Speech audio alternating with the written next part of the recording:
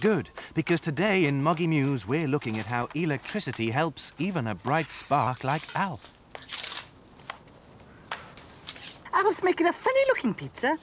Looks more like spaghetti to me. Those are wires, Duke. What do they taste like? You don't eat wires. Those are old televisions, radios and hairdryers. You can't eat any of that stuff. So why is he cooking with them, then? He isn't. I reckon he's making something electrical. Hello, Alf. Alf? Hello, Cooey? Does somebody want to speak to me? Yes, I do. I'm sorry, but if you want me from now on, you'll have to press this. It's called a buzzer. Why? Well, because it makes a sort of buzzing sound. But why? Well, because there's a battery there and electricity goes through the wires to the buzzer. No, I mean, why do I have to press a buzzer? Why can't I just shout Alf like I usually do? Because I've gone to all the trouble of fixing this up. Alf, what's got into you? I've seen the light, the electric light. I've just discovered how exciting electricity is. Oh, yes? Yes, I can't imagine life without it. I mean, take today, for instance. My electric alarm clock woke me up. I got out from under my electric blanket, went into the kitchen, switched on the electric kettle, put some bread in the electric toaster. All right, Alf. I get the picture. You use a lot of electricity in a day. Yes, electricity's got the answer to everything. And to prove it, I'm going to use it to make my job much easier. How? I've made a robot, and he's going to help me serve all my pizzas. Look, I'll bring him out. Wow, that's fantastic, Alf. I never knew you had it in you. Incredible. Yeah, he's got flashing lights in all the right places, just like a proper robot. And I've got complete control over his every move. All thanks to electricity. Watch. Oops. How do you do? My name is Percy. Would you like extra pepperoni? Ho, ho, ho! You see, he even speaks. Electricity making sound. It's brilliant. Percy? Yeah, that was the only name I could get him to say properly. But he's brilliant, don't you think? He's just buzzing with wires and microchips. He's got more chips in him than a fish shop. Do you want to have a conversation with him? Go on. All right. Tell me, Percy, what's Alf like to work for? Thick and chunky, lots of cheese. Really? And do you have to be plugged into a socket, or do you run on batteries? My name is Percy. Excuse the mess. Let me get you another. Thick and chunky. Right. And I know you work on electricity, but what's your brain made out of? And tomato. Oh, dear, you two are having a right old ding-dong. Ding-dong. Excuse me, I must answer the door. My name is Hannah Tomato. Thick and chunky. No, where are you going? Oi! You fool! Come back here and don't you dare hit me again! I'm very sorry. Would you like an engine? Look, I'm the chef! Stand still! Alf, can I have a word? Percy, stand still! Alf! Excuse me, I must answer the door. Oh. No, that's the buzzer! Got the doorbell! Hello, Mr. Tomato. Oh.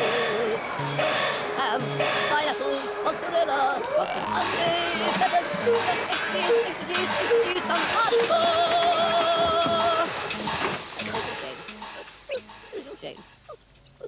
Oops. Now, what were you going to say, Katie? I was going to say, tell him to mind the step.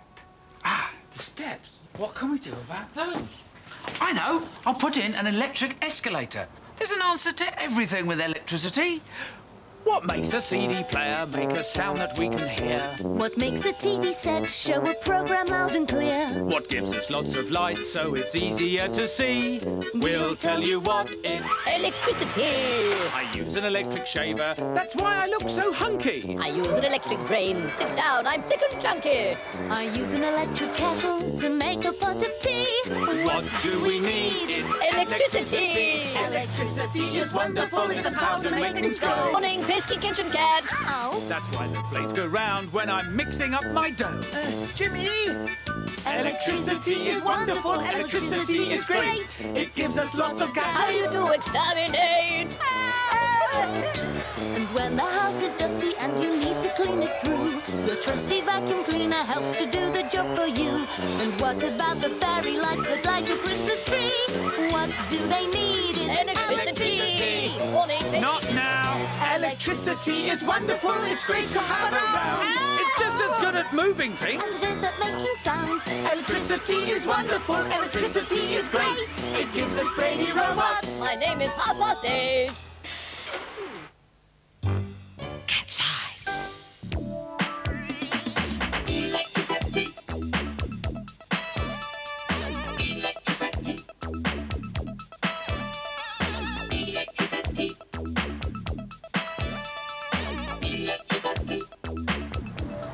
Wow, this place is absolutely electric. Here I am in Piccadilly Circus in the heart of tourist London. And if you're into seeing things that are amazing and done by electricity, then you can't get much better than this. Electricity. Electricity. Electricity. So, time now for the big question. Where does all this electricity come from? I mean, in the countryside, they have lots of pylons and electrical cables that carry the electricity over the land. But here in the city, there's no room for pylons, so where does it come from? Well, the answer is under the ground.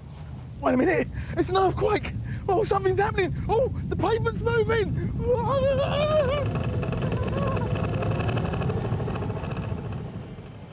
This is the secret entrance to a world of electricity that is beneath your feet. Come along and we'll have a look at it. Here we go. Down these stairs, down these stairs. Now, mind how you go down the stairs.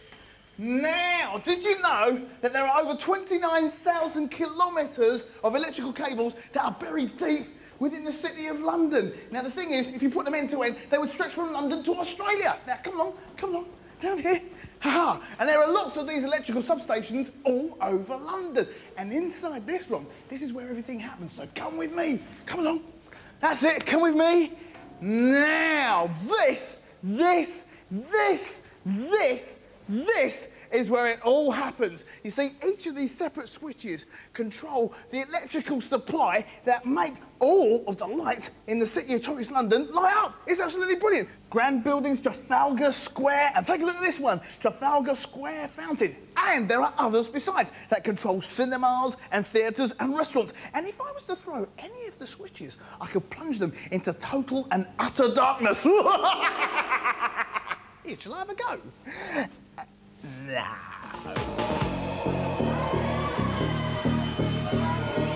Meanwhile, as Dave is all lit up in London, Shauna goes for a ride at the seaside. I've come to Torquay in Devon to a fair, which is a really brilliant place to come. All the movement, sound and lights that you see here are powered by lots and lots of electricity. Everyone has fun here till really late, and that includes me. Woo! Now, hold tight, riders, please. Hold tight. We have lift off. Hold tight, riders. Oh, no. Here we go.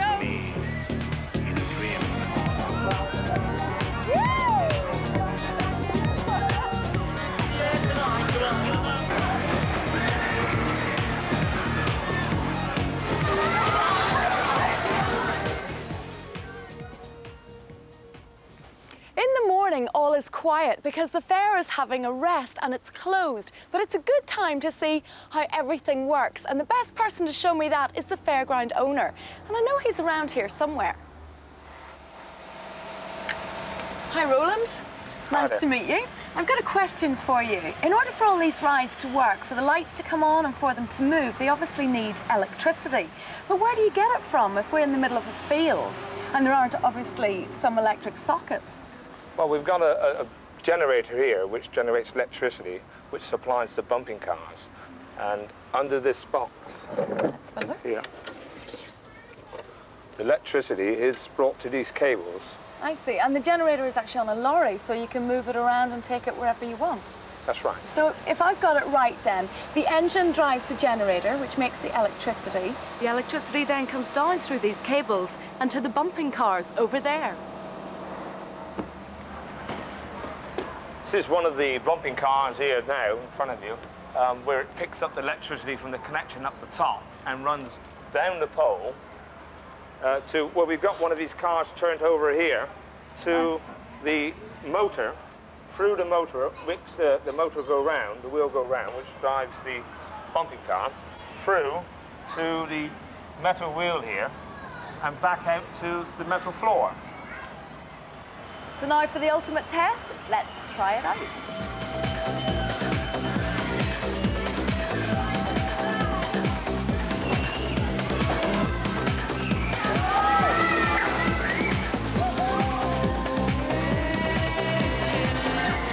To make the bumping car move, the electricity comes from the connection at the top and down the pole to the electric motor in the car.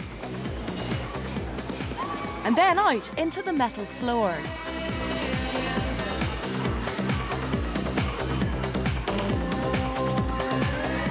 Every one of the rides at the fair is made to move by electricity.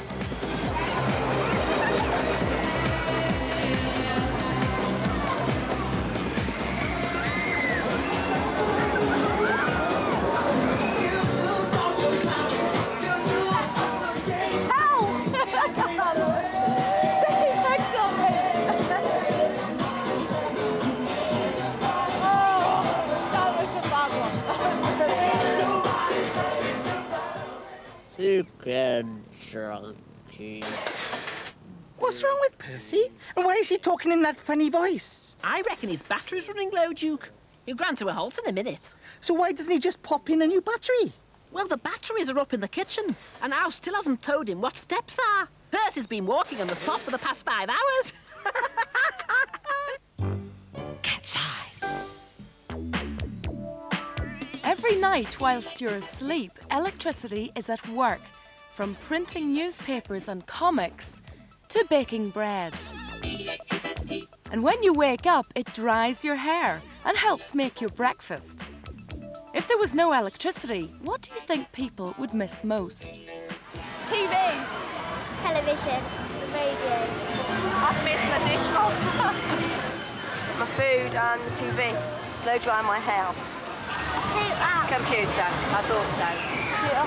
Microwave. Television. Television. All the shopping. My washing machine. My keyboard. Television. TV. Coming right up. Coming right up. Good morning. My name is Percy. Would you like extra tuna fish? Oh, yeah, great. Just put it down there, mate. Thanks, Percy. And could you fetch us another 12 pizzas, please? Affirmative. My name is Thick and Chunky. Well done for finding the remote control, Duke. Yeah, good old electricity, that's what I say. His new battery should last a whole day, at least.